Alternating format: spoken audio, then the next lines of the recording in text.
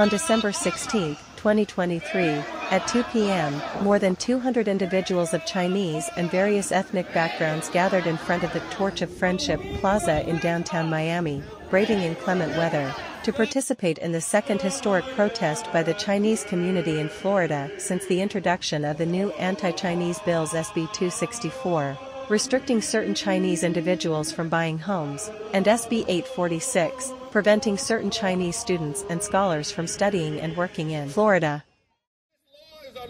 Chinese individuals from major cities across Florida, including Orlando, Tampa, Tallahassee, Jacksonville, Ft. Myers, and Palm Beach, drove to the location, with some even traveling from South Carolina to show support. The most notable feature of this protest was its ability to garner sympathy and support from diverse ethnic groups in Florida. Representatives from prominent African American organizations such as NAACP, the largest Latinx organization LULAC, renowned human rights advocacy group ACLU, the National Jewish Organization AJC, and many prominent Caribbean immigrant communities in South Florida, all participated, marking a historic collaboration between Chinese individuals and other minority groups on civil rights issues. Another significant aspect of the event was the high level of attention and support it received from the nationwide Chinese American community. Upon receiving an invitation from UCA President Hai-Pei Shui, U.S. Congresswoman and chair of the Congressional Asian Pacific American Caucus Judy Chu promptly responded, stating, "As long as I can reschedule my prior commitments, I will definitely attend to support the Chinese community in Florida." Jean Wu, a leading figure in the fight against anti-Chinese legislation and a Texas state representative, unequivocally expressed, "I am going," upon receiving the invitation. Former U.S. presidential candidate and founder of the Forward Party, Andrew Yang, quickly affirmed his attendance upon receiving the invitation.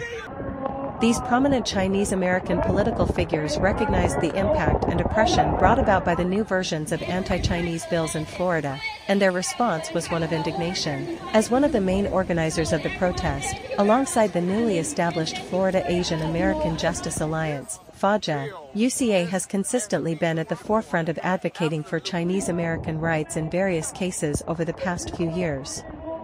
From assisting in cases involving individuals like Xiaofan Chen, Xinqing Shi, Anming Hu, Feng Tao, and Officer Ong Wang, to opposing and ending the China Initiative, to aiding in legal victories regarding the requirement for foreign students to return to the U.S. for in-person classes and the ban on using WeChat, UCA has consistently prioritized the protection of Chinese American civil rights and fair treatment. UCA believes that the likelihood of improving U.S. China relations in the next decade or two is minimal and may even continue to deteriorate, potentially worsening the situation for Chinese Americans. A new civil rights movement, specific to the challenges faced by Chinese Americans in this era, is deemed necessary to build a robust safety shield against the further impact and harm that may arise from the worsening social and political conditions in the United States. Florida is considered the ideal starting point for this movement as the state's politicians have presented the community with two gifts, namely SB264 and SB846. These gifts have allowed the community to set aside partisan and other differences, organizing itself for the first time in Florida. Seizing this opportune moment, the community aims to learn about democracy, engage in politics, and staunchly resist any new versions of anti-Chinese legislation to ensure the long-term well-being of Chinese Americans in the United States. The event commenced with an opening prayer by an African American pastor, followed by a collective rendition of the national anthem. It concluded with the iconic folk song of the American Civil Rights Movement, "We Shall Overcome." Despite enduring nearly 2 hours of stormy weather, with attendees soaked by rain, not a single person left, demonstrating unwavering enthusiasm. One of the event's MCs, Hai-Pei Shui, proclaimed in English, "The rain will not destroy us, and the wind will only lift us up," encapsulating the resilient spirit of the participants. After the storm cleared, attendees marveled at the timely and fitting nature of the tempest, expressing that they would never forget this protest. It foreshadowed a future that is unlikely to be smooth sailing, potentially filled with storms akin to the one experienced that day. The UCA chairman, Hua Wang, who traveled from Boston to Miami for the event, stated afterward, "Today marks a robust beginning for a new era in Chinese-American civil rights activism in the United States."